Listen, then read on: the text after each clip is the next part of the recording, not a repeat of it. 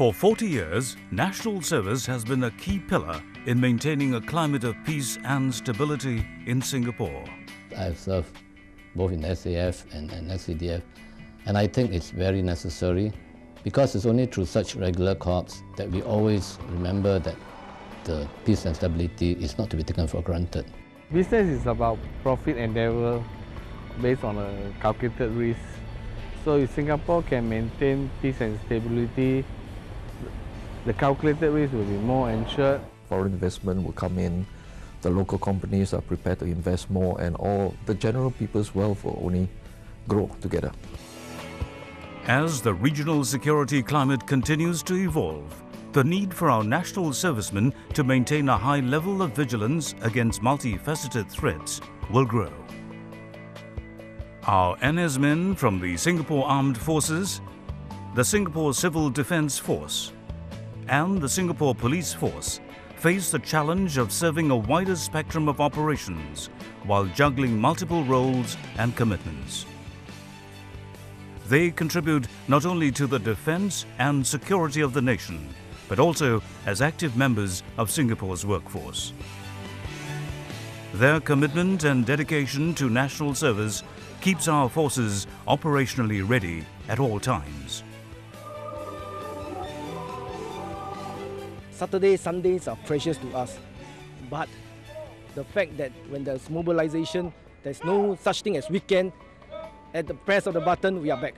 With the constant emerging threat, be it natural or be it man-made, it calls for a greater and active role to be played by NSmen. Readiness is our only protection. Singapore is our home. It's where we live, it's where our family lives, it's our livelihood. We and only we ourselves can ensure security and safe being. All that put together, you have to say that it's worth the sacrifice for the peace of mind that you get living in Singapore. As socially responsible corporate citizens, employers play a vital role in contributing to national defence. It is their strong and unflagging support that makes it possible for our NSmen to go for in-camp training and mobilizations with peace of mind.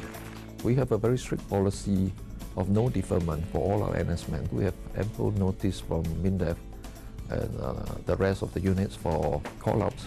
And we redeploy our staff to make sure that work are not disrupted. So we have no problem doing that for many, many years. I prefer not to defer because if I defer, then I will join another group. Then basically the knowledge that I will know will not be the same as the same group that I will be attached to. I know the support is there. Some reinforcement is given in my absence so that I don't have to go back after my national service to a pile of work waiting, and then that will make national service like a burden to me. We already have a co-CEO who actually sets the right tone in this environment. He does tend to educate us on why NS is essential in the first place, and why is he passionate about it, and why our colleagues need to be there, to be actively participating in all this. If somebody else is away for a period of time, we just generally cover up for each other. Going through tough and realistic training, our NSmen gain not only physical strength, but also mental fortitude and positive mindsets that they carry into their civilian life. A small company like us, about 20 over people, it gets tough, especially when there are crunch time. To me, it's all about character building.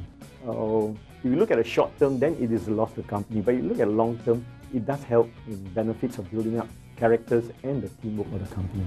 For NSmen, we see the value in them in many ways. They are already trained in the fitness, they have the leadership, their decisiveness, and their decision-making logic. It all ties into our company philosophy. I've attended courses as a national serviceman where they help you to manage people better, they help you to be a better leader, they also help you and train you in the EQ area. These are important skills. Through my NS training, I'm able to adopt the core values of SCDF, pride and care. These values have taken me and helped me excel further in my civilian life, be it work or family. By giving due recognition to NS achievements, employers show their appreciation to the commitment, dedication and sacrifices made by NSmen in the course of duty.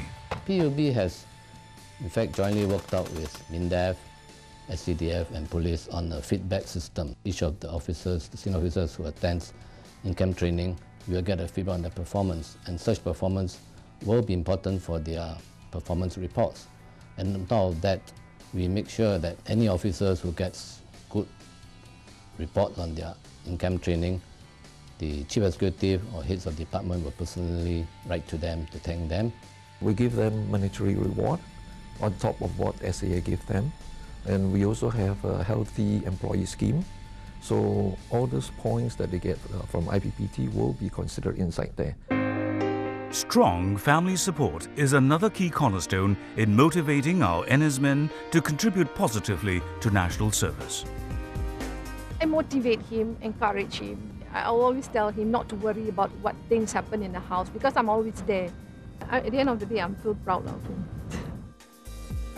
Civil resource owners and companies also make vital contributions to national defence.